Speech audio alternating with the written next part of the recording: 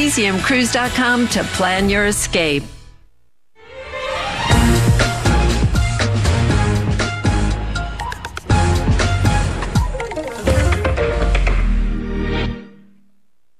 Merry Christmas to all of you. I'm Dave Karger. Welcome to Turner Classic Movies. We're spending this holiday evening with a quartet of thrillers made by Alfred Hitchcock and starring Jimmy Stewart. First up from 1958 is Vertigo.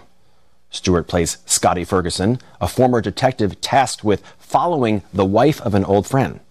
While tailing the beautiful blonde, played by Kim Novak, Scotty is led down a road of mystery and obsession.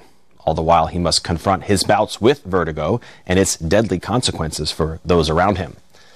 Vertigo has widely been considered one of the greatest films of all time, but the film underwent a dizzying ascension to the top. It was met with a lukewarm reception when it was released, generating moderate box office success. Vertigo aged gracefully with time, however, and has been reevaluated by critics since the 1960s. But it wasn't until the 80s that mass fervor around the film grew.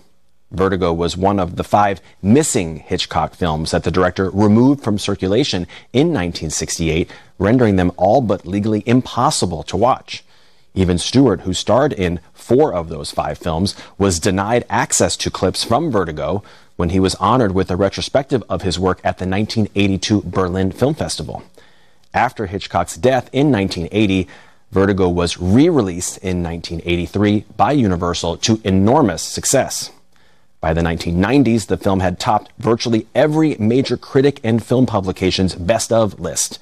It peaked at number 1 in the British film journal Sight and Sound's 2012 list, which is updated every 10 years. In the most recent version from 2022, it sits at number 2, behind Belgian filmmaker Chantal Akerman's 1975 drama Jeanne Dielman.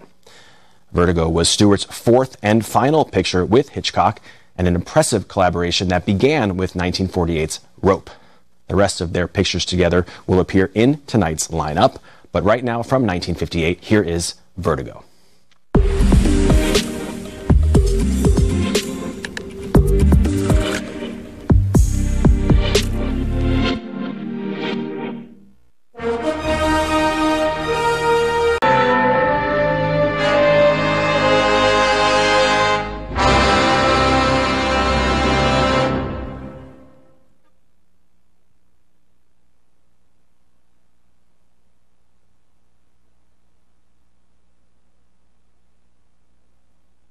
Alfred Hitchcock and Jimmy Stewart developed a mutual respect and admiration for each other after working together. Stewart had mostly fond things to say about Vertigo in his later life.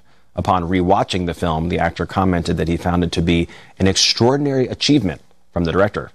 Stewart didn't realize the film would have the impact that it's had when he was making it, but he was aware of how personal it was for Hitchcock.